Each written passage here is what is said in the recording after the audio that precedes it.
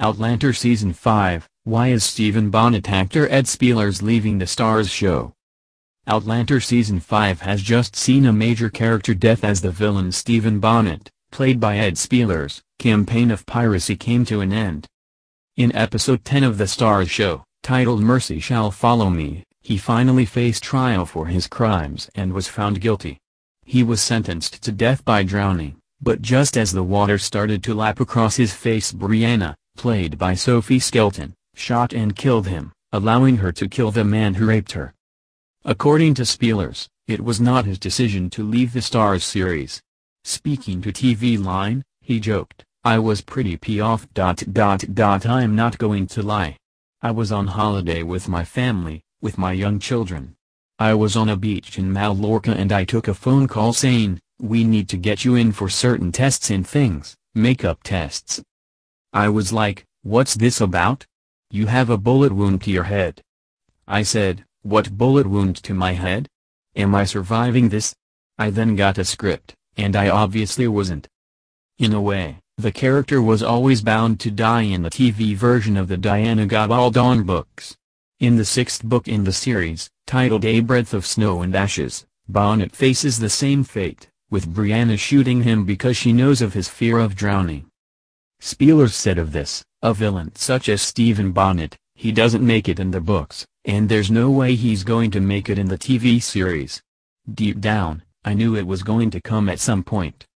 After Brianna kills Bonnet, Richard Rankin, asks her, was that mercy, or was it to make sure he's dead? TV Guide put that question to actor Sophie Skelton, who said, "We'll never know why she did it. I don't even know if Brianna 100% knows why she did it. She could do it because she wants to make sure that Bonnet is really dead. Part of it, I think, could just be revenge. The third bit of it. There is a tiny bit of mercy in there."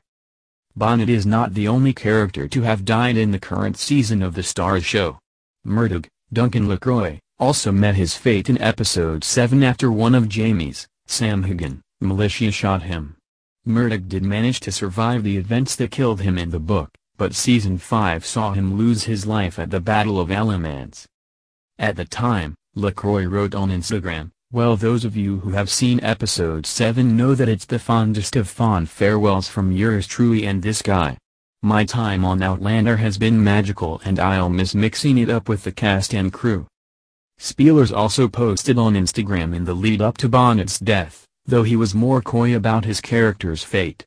He wrote, "Apparently there's another #Outlander episode on at STARZ and at Amazon Prime Video this weekend. No idea if Stephen Bonnet is in it or not. If I was a betting man I'd say he wasn't, but then I've always been a useless gambler. I do know he likes drinking flat whites out of compostable coffee cups. Do let me know if he ends up being on the telly this weekend." With Bonnet dead, some of Season 5's major plot points are tied up, and River Run seems relatively safe for now. However, with 2 episodes of Outlander due before the season comes to an end, things are unlikely to stay calm for Jamie and Claire, Katrina Balfe. Outlander Season 5 airs Sundays at 8 p.m. on STARZ.